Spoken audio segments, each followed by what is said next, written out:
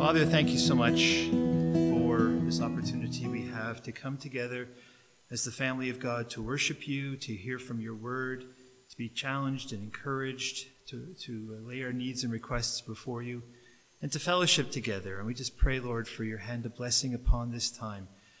I pray, Lord, that whatever needs we may have come here with, that you would speak to our hearts, that you would meet us where we are, and you would even now begin the work that we need to see in our lives. We pray, Father, for those who aren't with us or can't be with us, that you would watch over them, you would protect them, and we just ask for your blessing upon this time together in Jesus' name. Amen.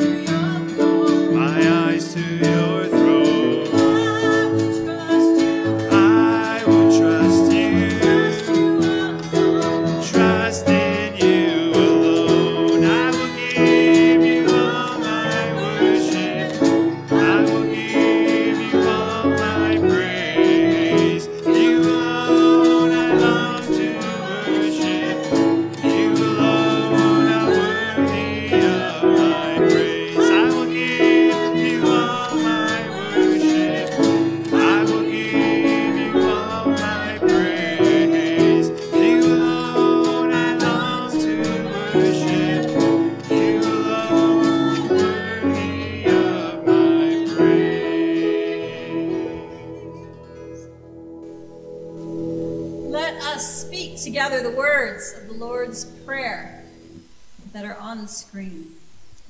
This is a beautiful passage taken straight from Scripture where Jesus teaches us how we are to pray along these lines. So let's read these words together. Our Father in heaven, holy is your name.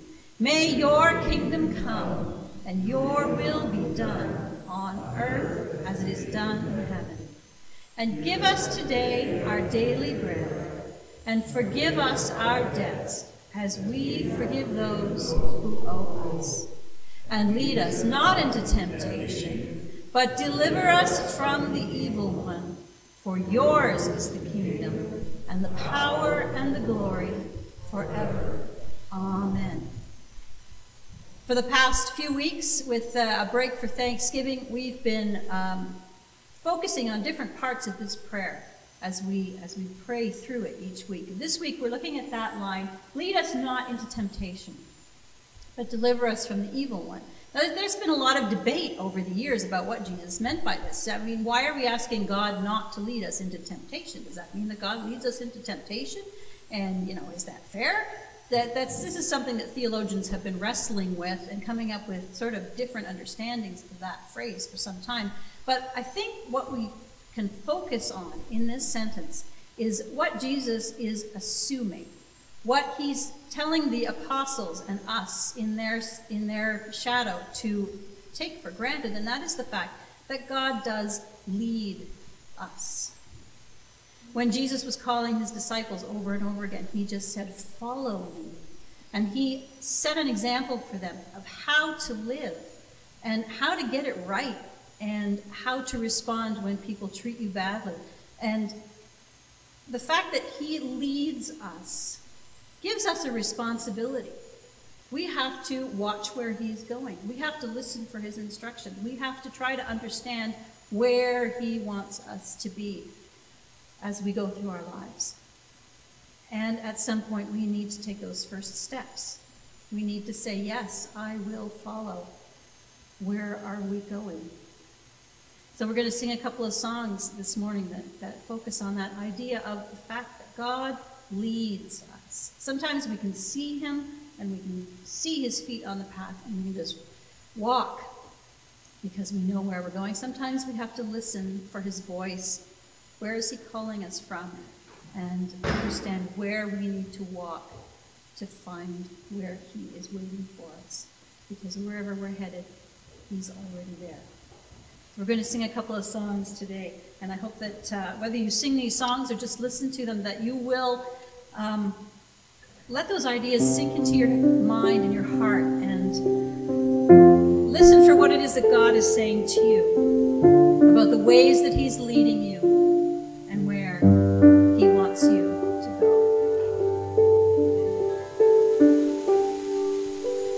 Here and now, on the road I'm standing ready, with my face lifted up to catch your light. I've heard your voice and determined I will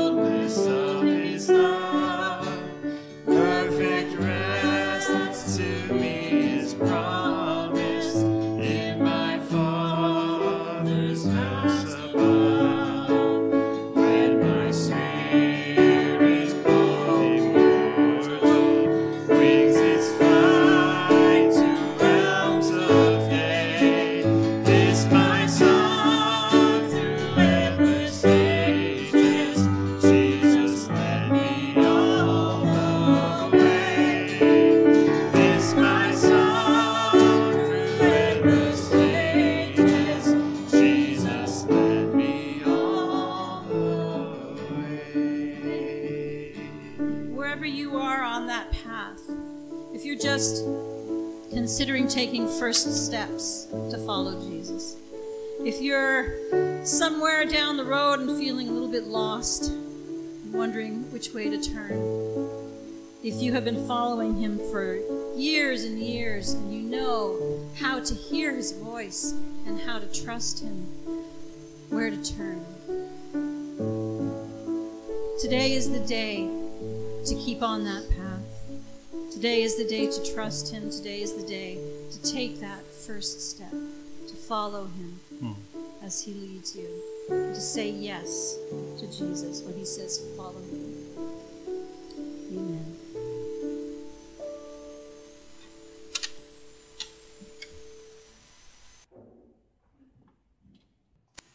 I want to introduce to you Peter Bilek, who's Carol's brother. He's up visiting from the States and plays the piano and sings. And so we've asked him to come and share a song with us. So Peter, it's all yours.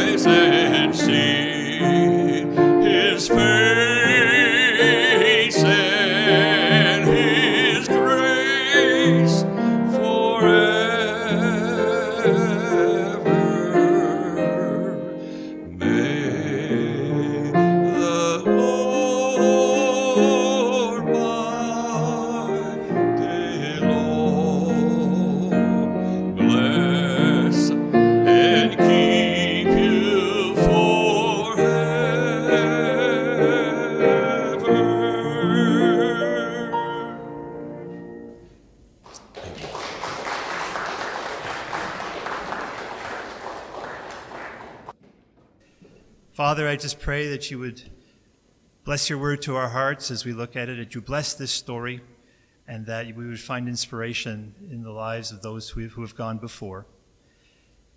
Lord, please give me the strength to do this. And take this time, it's yours, Lord. Do whatever you'd like with it. In Jesus' name, amen. I'll tell you a story. I told this before, so a couple might remember it. But if somebody was ever to ask me who your hero is, that's not Jesus, I would say, well, my parents. Our seminary professor used to challenge us to find what he called dead mentors, people in history whose story would inspire us and teach us. And so I would say the Apostle Paul is a hero of mine. I just love his writings and the way he's able to explain deep truths. Billy Graham is a hero of mine just for the way he was able to take the gospel into the secular world, and just be so comfortable in people who are non-believers in different settings. I know I go on YouTube sometimes and I'll watch him on The Tonight Show being interviewed by Johnny Carson, or there's a classic interview where he's being interviewed by Woody Allen, of all people. And he has this way of being able to engage and not turn people off, but still present the gospel so clearly. And it's like, boy, if we could all do that. Abraham Lincoln is a hero of mine, but also a baseball player named Jackie Robinson. And I want to tell you a story about two men whose faith in God and in God's direction and in God's leading, as we've been talking about, and calling on their lives impacted all of society. Now, up until 1947, all baseball players, all Major League Baseball players had one thing in common. Well, maybe two things. They were all men, but they were also all white. Black players were not allowed to play Major League Baseball up until 1947.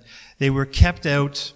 There was no written rule. Whenever the owners of baseball teams were challenged on it, they said, well, there's no rule. They could come and play, but everybody knew that it wasn't going to happen. They had what was called a gentleman's agreement, that they were going to keep African American players out of baseball, just like they were kept out of many areas of society back in those days. In 1920, a group of black businessmen led by a guy named Rube Foster founded what it was called the Negro Leagues, which allowed African American players to play baseball professionally and earn a living. But it wasn't the same. I mean, they had their own all-star game. Some of their stars made a lot of money, but it was separate and unequal. It was not the same as playing, not the same acclaim, the same fame, the same money as playing Major League Baseball. Some attempts were made, like some owners gave black players tryouts, but it was more to get the politicians off their back, or the newspapers who would say, why aren't you letting black players play baseball? Okay, we'll give a tryout, but the tryouts never worked. Jackie Robinson had a tryout with the Boston Red Sox 2 years before the story I'm going to tell you happened, and it was really just a show. There was a guy named Bill Veeck who was an owner in baseball for many years. He was a bit of a maverick. He just did whatever he wanted. And in 1943, he decided that he was going to buy the last place Philadelphia Phillies, fire all the players on his team, and fill them all with black players from the Negro Leagues. And take all the stars, black players. He would have won the World Series for many, many years. But he made the mistake of telling a newspaper man what he was planning to do. And the other owners found out, and they said to the commissioner of baseball, don't you dare let Bill Veeck buy the Phillies, and he didn't. So Jackie Robinson this is a story of two men. Jackie Robinson, who became the first African-American Major League Baseball player, and Branch Rickey, who was the general manager and part owner of the Brooklyn Dodgers, who brought Robinson into the major leagues. And these men, this is a story of two men, and their faith and their commitment, their dedication to following God's leading and obedience. Now, Wesley Branch Rickey was born in 1881, named Wesley after John Wesley, the famous 18th century evangelist. His parents were devout Christians, and Branch Rickey loved baseball. The only problem was he wasn't all that good at it. He made the major leagues. He batted 200 for a career. Those of you who know baseball, you know that's not very good, which means that he was successful in hitting the ball 1 of every 5 times at bat. The average player is successful 1 every 4 times. Star players are successful 1 every 3 times. For him, it was 1 every 5 times. And he was the catcher, but he didn't have a very good arm. So when he would try to throw to second base to catch someone stealing, the ball wouldn't quite make it there, and people were running on him at will. And on top of all that, he refused to play on Sunday. He was a very strong Sabbath keeper, and he would not play baseball on Sunday. And so the managers are like, okay, you're not a good hitter, you're not a good thrower, and you're a part-time player. You don't show up on Sundays. So his career didn't last very long. So he left baseball and went to law school and decided to become a lawyer, but couldn't get sports out of his blood. And so when he went to Ohio Wesleyan University, he coached the sports teams there, including the baseball team. In 1904, his baseball team was going to South Bend, Indiana to play against the University of Notre Dame. And his star player was a catcher. And his name was Charles Thomas, and he was black. He was African American.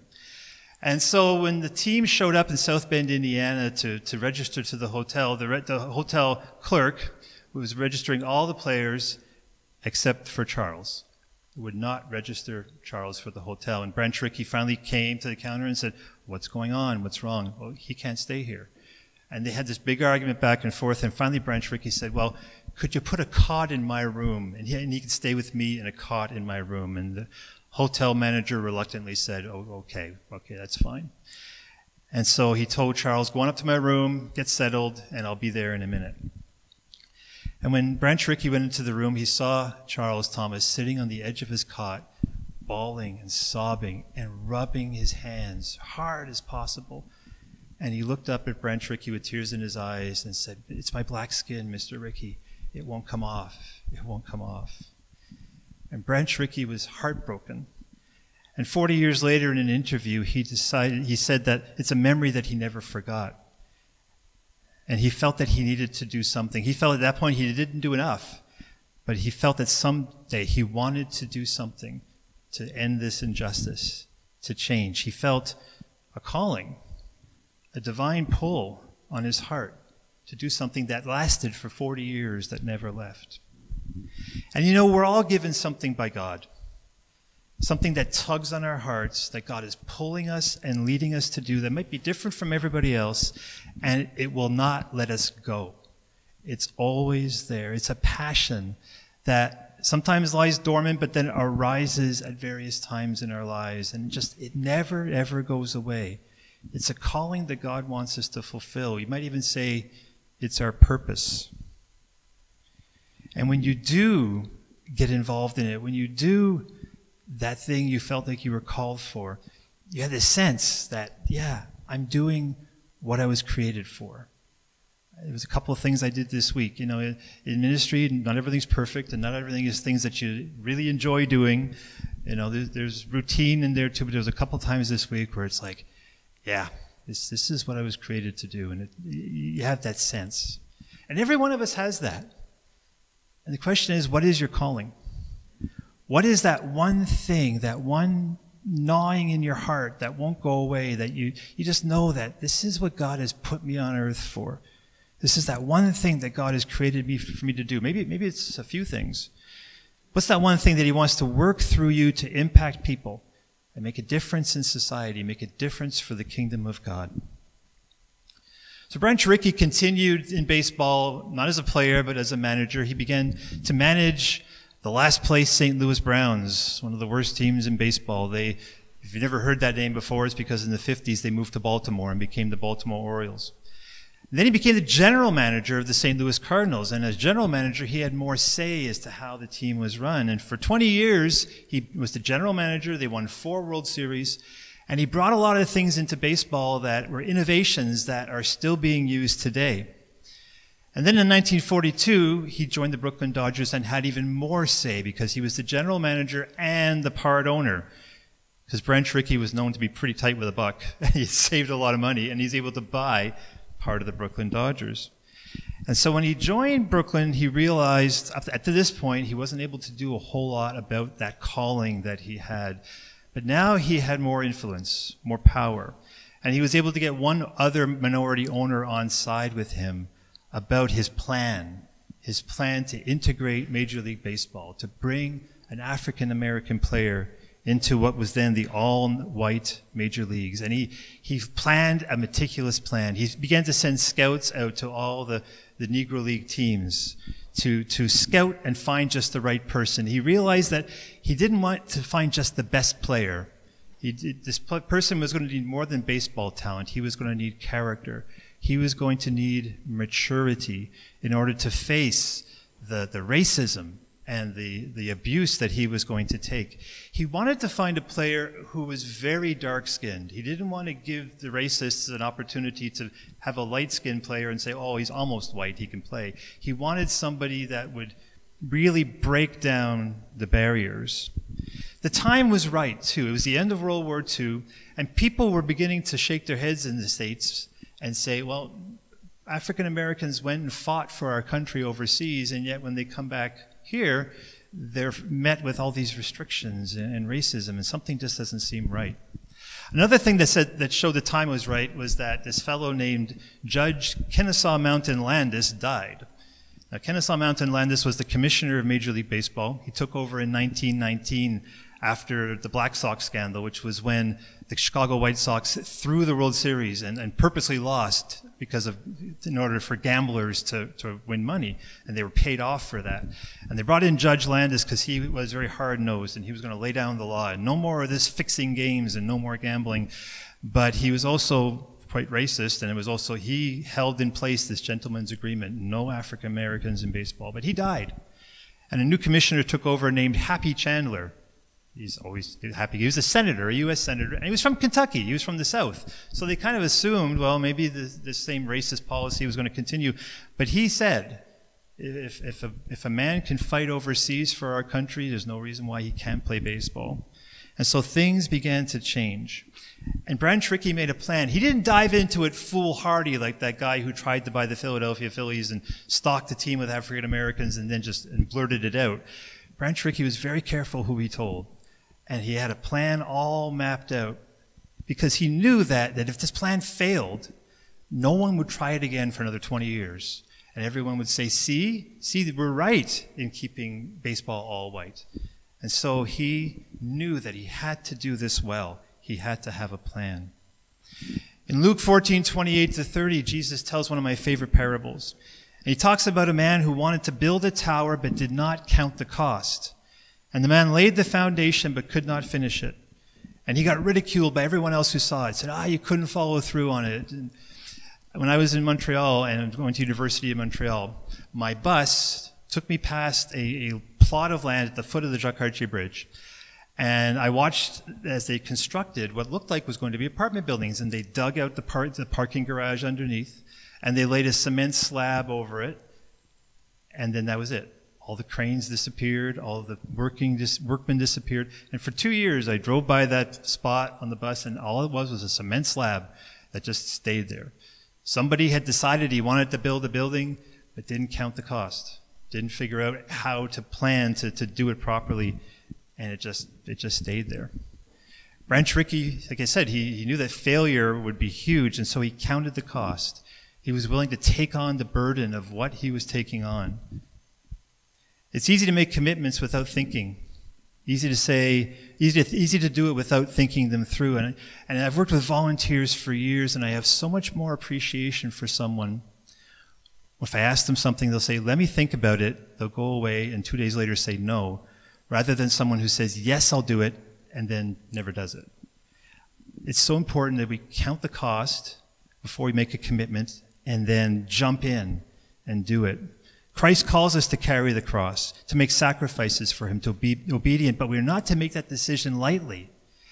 I don't do many altar calls here at church, but when I do, I make them as hard as possible. I tell them that this is what's going to happen when you want to follow Christ. It's not just he's going to make you happy. There's a cost to it. And you have to decide, is he going to be your Lord? Is he going to be your king? Is he going to be your master? Because that's really what it's all about, that commitment. But when we do respond and make that commitment to follow him, he gives us the strength we need to be able to fulfill that commitment. So time came for Branch Rickey to put his plan into motion. And he had narrowed down his search to a couple of players, but he was still unsure as to how this was going to work. He knew that nobody in baseball would be happy.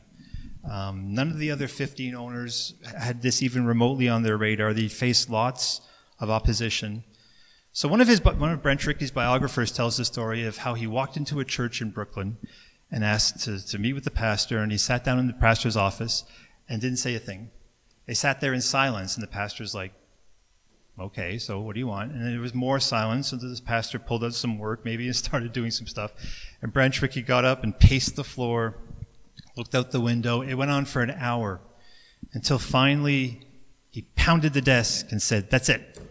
I'm going to do it. I'm going to bring an African-American ball player into Major League Baseball.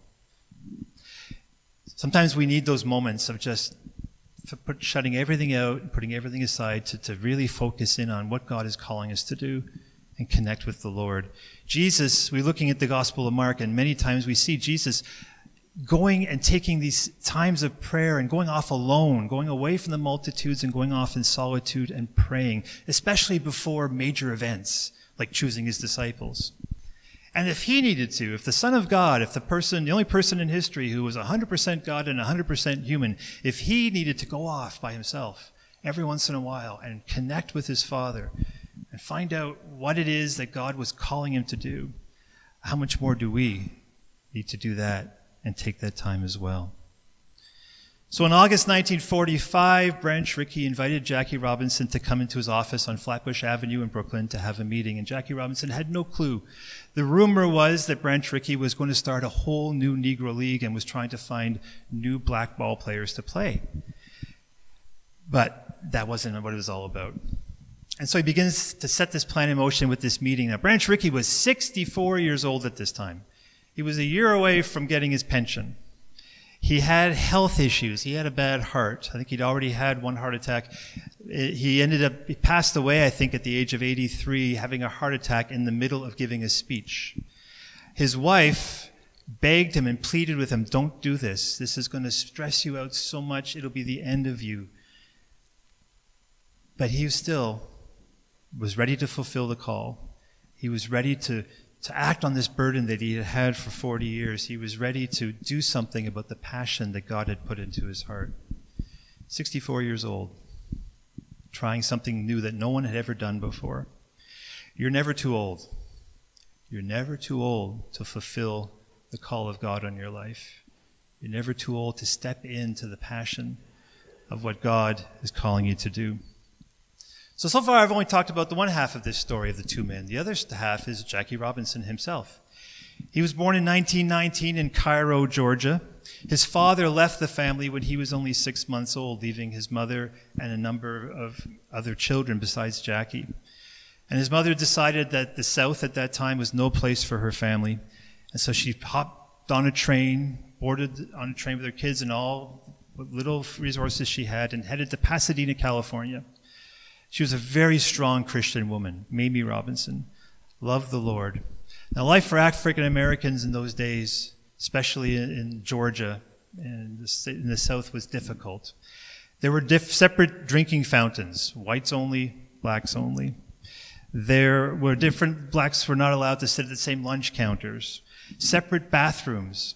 I was reading a book recently called Black Like Me. It was written by a journalist in 1959, who disguised himself through makeup and medication, changed his skin pigmentation to darker so he could live the life of an African American in Louisiana for about 3 or 4 weeks. And one of the things he said that you didn't think about as a white person is that if you had a job where you were on the road or you had to be out for a long period of time, you had to plan out how you were going to go to the bathroom, because not every bathroom was going to allow you. Not every place was going to allow you to use the washroom. Boggles the mind that this kind of stuff happened within our lifetime for some of us, within our parents' generation. Pools were segregated. They had to sit at the back of the bus. There was separate seating in stadiums. When Billy Graham did his first crusade in Montgomery, Alabama, and he arrived at the stadium to find ropes separating where the African Americans could sit versus the whites, he personally went up in the stands and ripped the ropes apart. He did not want to preach to a segregated audience. Life was a little better in California. They didn't have the same rules and laws in place, so African Americans had more freedom, but there was still the same attitudes. And so there was still challenges. Jackie Robinson's brother Max was a star track and field athlete, and he competed in the 1936 Olympics in Berlin and won a medal. I forget which color it was. I'm not sure if it was gold, or I think it was in the long jump. And he came home, and a lot of the white athletes came home to a hero's welcome, and he came home to basically nothing, and the only job he could get was as a street sweeper. There were few job opportunities.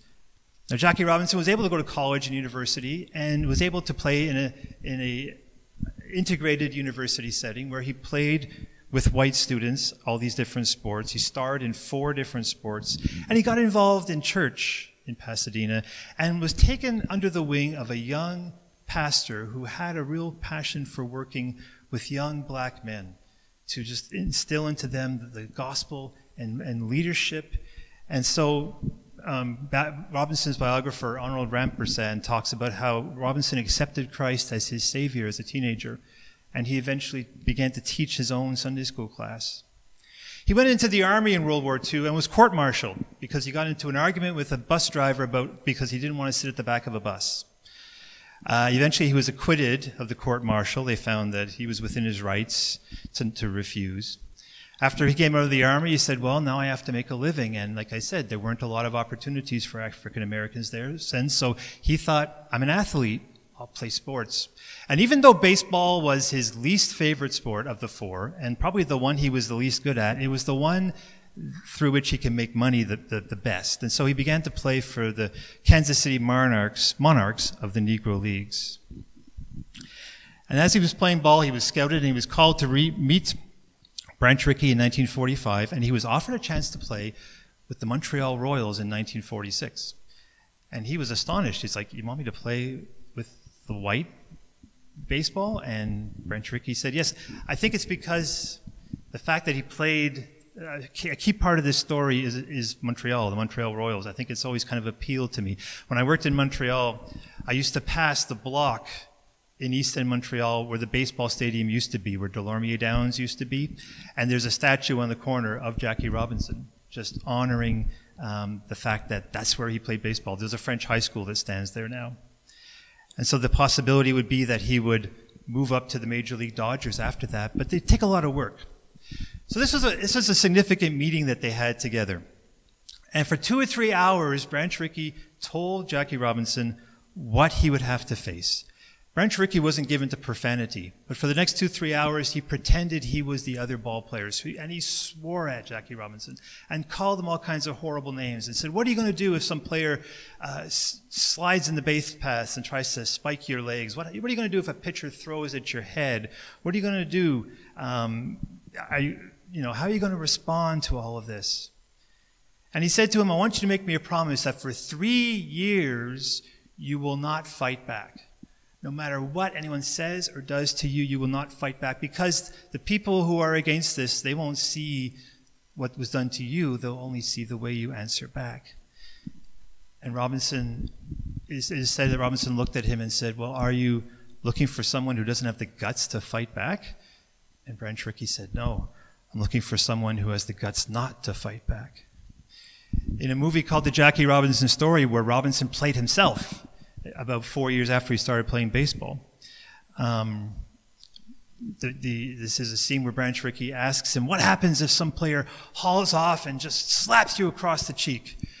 And Robinson looks at him and says, Mr. Rickey, I have 2 cheeks. Both of them understood the script, Jesus' teaching in Scripture in Matthew 5. Someone slaps you on the one cheek, you give him the other. Someone steals your cloak, you give them a second cloak. Someone asks you to go a mile, you go to the second mile. And that's hard to understand, and that's hard to do. It's like we think, do we want to be doormats for other people?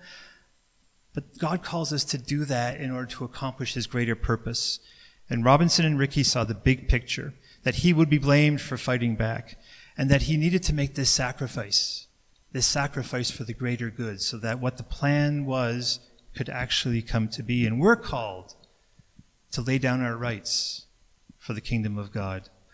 We talk a lot about rights these days, and we hold on to our rights. I hold on to things sometimes, and I wonder, why am I fighting so much for that? It's not that big a deal. But God calls us to lay down our rights, to make the sacrifices for the greater good of the kingdom of God. One of Rickey's first questions to Robinson in this meeting was, have you got a girl? Because Rickey knew that Robinson would need support. And he had a girl. Her name was Rachel. They weren't married at that point. They got married shortly thereafter. Rachel Robinson is still alive. She's almost 100 years old. And if you know her story, she's just as strong as her husband. And a huge part. They were a team when they went through this together. And Rickey and Robinson were a team as well. Each needed the other in order to accomplish this feat. In 1962, when Jackie Robinson was elected to baseball's Hall of Fame, he mentioned only 3 people by name: his mother, his wife Rachel, and Branch Rickey, who we always called Mr. Rickey. Each of them knew that they could not fulfill this plan. They could not fulfill this calling that they felt God had on their lives without the other. And Ecclesiastes 4 tells us that 2 are better than 1. for they will have a good return for their work. And if one falls down, the other can help the other person up. Pity the person who falls and has no one to help them up. A cord of 3 strands, it says, is not easily broken. It's possible, but it's very unlikely to be a very strong Christian alone. It's very difficult to fulfill the calling of God has placed on our lives without the community around us. We need good Christian friends. We need, if God brings that person into our life, we need a spouse who shares our dreams, shares our calling, and our desire for God. And we need the support of mentors. We need to find people who we can look up to as a mentor, whether it's a dead mentor we read about or a live person that can be there for us and walk with us and show us the way to live this Christian life. Eventually, diabetes and ill health caught up with Jackie Robinson. By the time he retired from baseball at the age of 37, his hair was completely white. His last public appearance was in the 1972 World Series, where he was one of these, celebrities who come out to throw out the first pitch, and he was almost completely blind. He was walking with a cane, and he was only 52. He died a few weeks later at the age of 53, and some of his closest friends said it was baseball that killed him, the stress of having to go through all the racism that he did. There are many quotes you can find online attributed to Jackie Robinson, but there's one on his tombstone. It says, "A life is important only in the impact that it has on other lives." A life is important only in the impact that it has on other lives. He felt called to a higher purpose. He was not placed on this earth randomly, and he knew it. He felt that God had put him in that time and place for a reason. It wasn't about himself. He went through great stresses and great sacrifices so that other generations could benefit. And as Christians, we're called to live for more than ourselves. Our lives are given to us in order to have an impact on other people, to influence other people, to influence society, to draw people into a relationship with God, their Creator. Ephesians chapter 4 tells us that we're called to do what is helpful for building others up according to their needs. It's not about getting our needs met. We don't become Christians and come to church to meet our needs, although God does that because he loves us. God will look after us. It's about us looking after others. It's about the impact that our lives can have on others in Jesus' name. I got to admit, I'm not as big a baseball fan as I used to be. Even I don't have my team anymore. Montreal moved. Bench players like Branch Rickey, who hardly played when he played, who hardly play at all, are making $1 million. They're all millionaires. Or sometimes you see it's a simple game being played by children. But I still love reading about baseball history, and as I read this story, I see 2 men of faith who found their calling, who found their divine purpose in life, and they were willing to step out and take huge risks when no one else was willing to do it in order to do what was right, in order to impact society. And God has placed a call on each and every one of our lives as well. And that calling is the same, to make an impact on the people around us for the kingdom of God, to make an impact in society for the kingdom of God, to make a difference. Now, we may never have a book written about us or a movie made about us, but we have each been called by Jesus, and we've been had placed in our hearts and spirits a burden and a passion that God gives us that just won't go away. Just won't go away. And our thing to ask ourselves today is, are we going to respond finally to that thing that God is calling us to do that just won't go away? Will we give him our lives and make the sacrifices necessary to live out what God is calling us to do? Will we step out and do what's right and make a difference in this world in Jesus' name? Would you pray with me, please?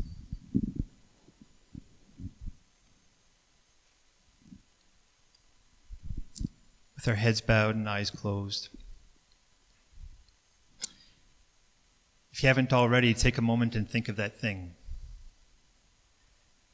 That thing that just won't go away. When I was in my 20s, I didn't go to Bible college to study for the ministry till I was 30, and I spent most of my 20s running away from that thing that was nagging at me that I needed to do, till I finally gave in and went. which is what I really wanted to do in the first place. It was what I was created for. You each have that burden, that passion on your heart. You feel it sometimes.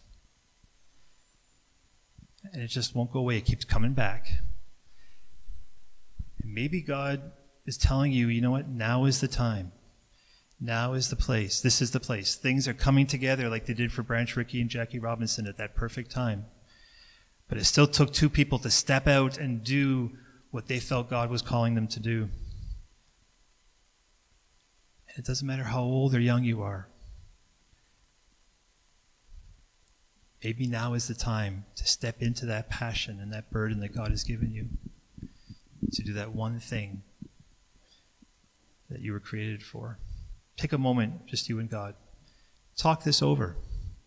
See what he has to say to your spirit. Make this message personal in your life.